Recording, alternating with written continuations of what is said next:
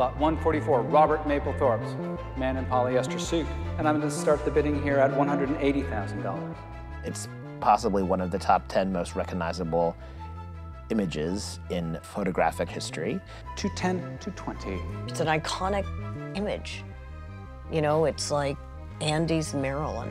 360, 380, $390,000.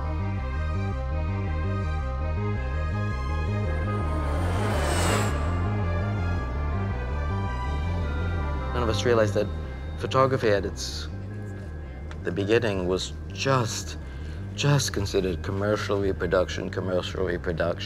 Many collectors would never dream of collecting.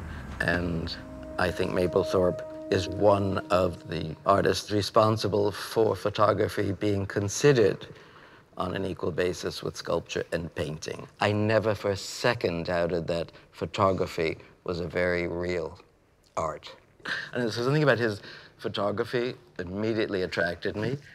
I was shocked by his absolute brutal honesty about everything from sexual organs to relationships between people.